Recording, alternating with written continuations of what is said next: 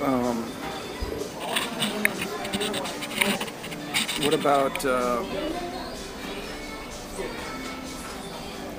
Are there a lot of smokers in Hungary. in Hungary? I mean, does Yeah. everybody smoke cigarettes? A lot of people. And I noticed that here there are not too many people. Yeah, that. Like I can't really see people smoking outside or like it's not like this in Hungary and all Europe I think. I think a lot of smokers.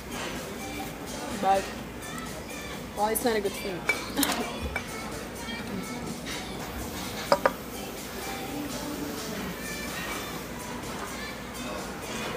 Did you ever smoke cigarettes?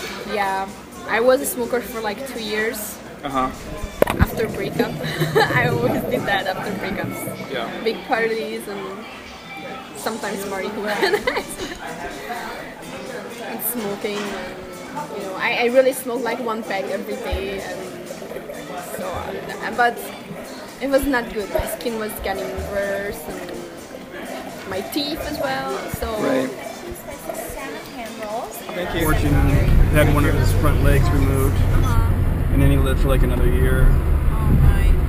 But That's so sad. I don't know if I recommend doing that.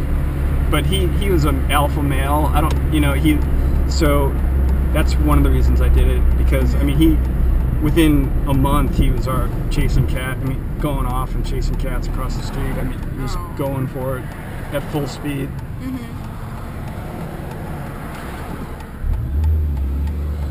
I hate when I don't want to think about it that my dog's gonna die. Yeah. How old is he? Oh, he's really young, not Yeah. even 2 years yet. Yeah. Did you have a dog before that? Well, my family had dogs, but not myself. What kind? Like, how do you say it in English? Like mixed. A mutt? What? What?